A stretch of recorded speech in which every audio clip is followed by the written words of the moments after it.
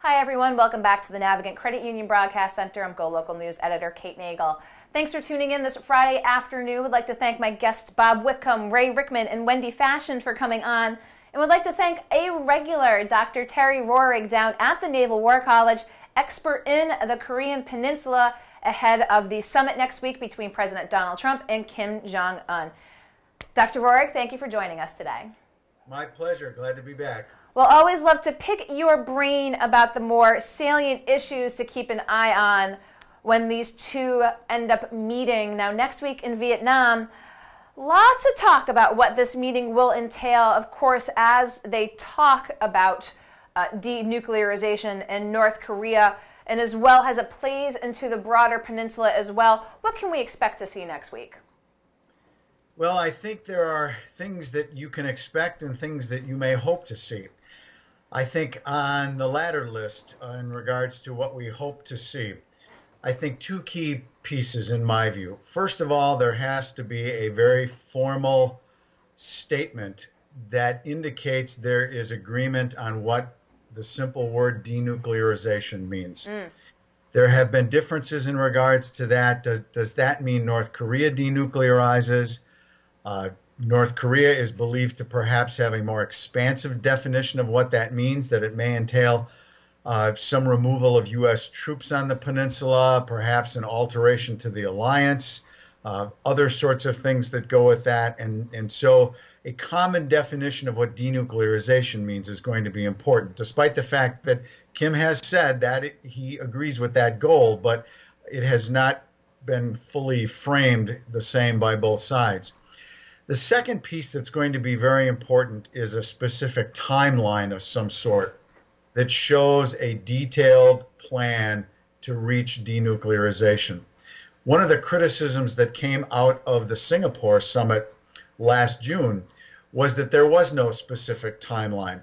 Now, I think in some respects you have to be careful about that assessment because that meeting came a little more quickly than typically happens. There wasn't much time for lower level officials to negotiate the details before the leaders met. But this time there has been much more opportunity for various officials to meet, talk about the details, try to come up with a more formalized plan.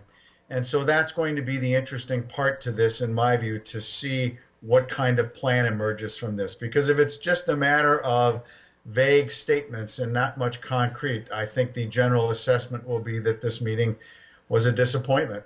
Is this meeting, in some ways, as you allude to, having to put the teeth to what that original meeting had been? Of course, it was so heralded that, of course, the two leaders had met at that previous one. Could you say that this one is, in fact, more important because this is where the rubber meets the road? I think in many respects that is the case. Certainly the first meeting was groundbreaking, just simply that it happened. I mean, a year prior to that, who would have ever thought we'd even see those kinds of pictures? And so even from the standpoint of these meetings and the process reducing tensions on the Korean Peninsula, I think that is an important development and is good progress in regards to this.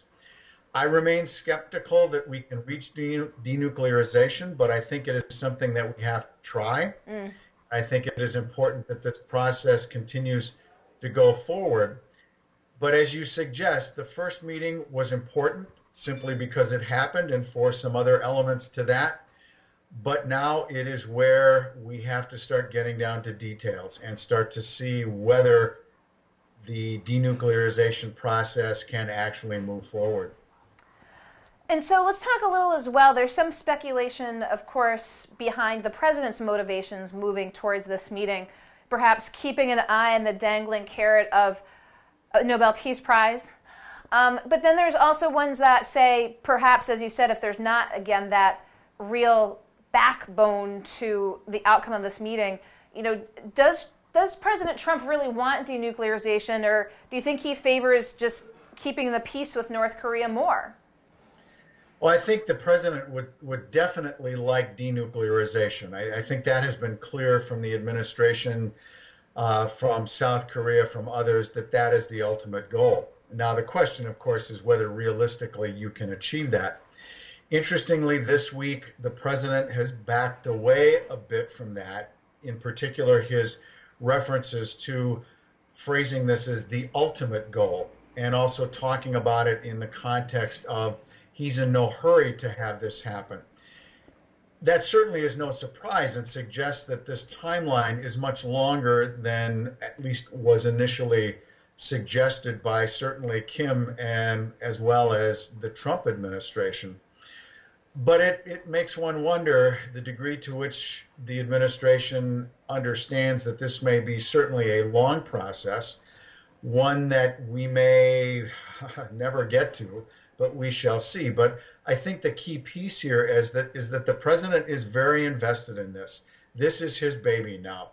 And so I think he is going to work very hard to try to see if this can be advanced. Now, from the other side of the coin, I think from Kim's perspective, it is very important that the result of this meeting begin to show, or at least suggest, that there remains some momentum as a part of these talks and this process, that it does not come out of all of this that there is an end and this is over and done and we cannot move forward. I think Kim will be very crafty, very clever in trying to make sure that this meeting continues to appear to be part of a process that may still have momentum, that may still have a chance to go forward, because I think this is part of North Korea's overall plan to see that this can continue to be a process that has a life that continues beyond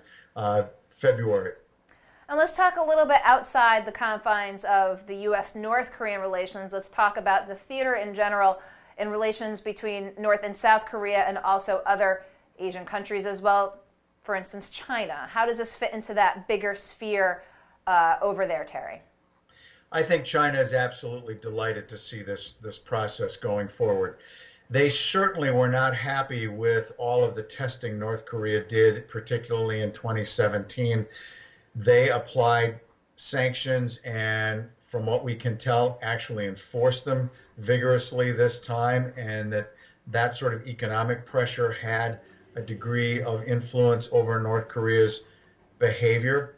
But the Chinese have also been regularly saying that in addition to that pressure, there has to come dialogue to try to lower tension levels and to try to arrive at some sort of a diplomatic solution to this problem.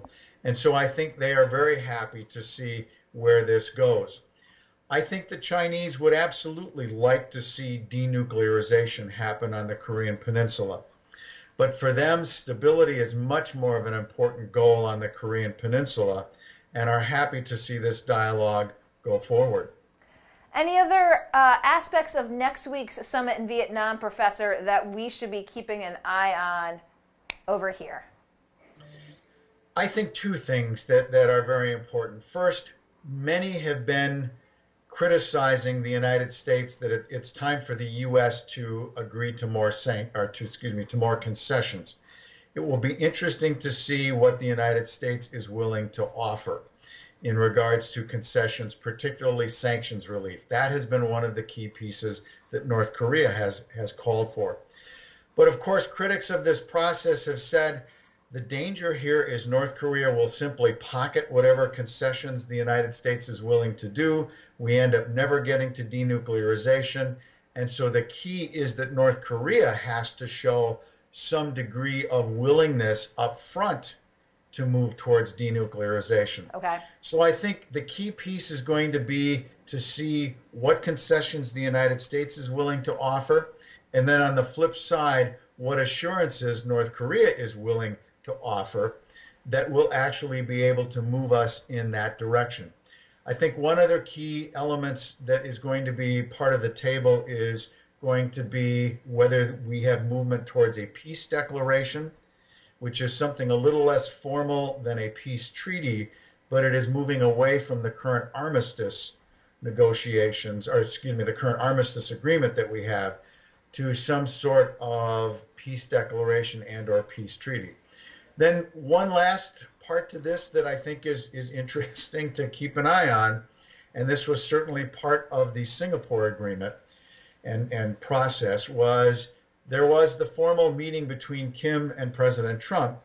Then there was the press conference that occurred after the meeting where the president surprised folks and put on the table the possibility of suspending exercises and also the notion of withdrawing U.S. troops from the Korean Peninsula. But he followed up by saying, well, but that wasn't really on the table. There is always certainly an interesting element of seeing what sort of ad hoc parts to this process could come about in regards to the overall meetings, as well as the formal gatherings between Kim and President Trump. Well, as always, appreciate getting to pick your expert brain on what to look for as Kim Jong-un and President Donald Trump are meeting again next week in Vietnam. So, Professor, thank you so much for taking the time to Skype in today. We certainly appreciate it. Happy to do that, and I realize I forgot to mention that these views are mine only and do not represent the U.S. government or the Navy. Okay, we have the official disclaimer. With that, we'll let Dr. Terry Roehrig down at the Naval War College sign out. And with that, that just about wraps up another week here in downtown Providence. We look forward to seeing you next week on Monday when it's Business Monday with CEO Josh Fenton. But of course, read the big news right now on Go Local Prov. Bob Kraft facing prostitution charges. So go to golocalprov.com, check us out over the weekend on Facebook, and we'll see you next week. I'm Go Local News editor Kate Nagel.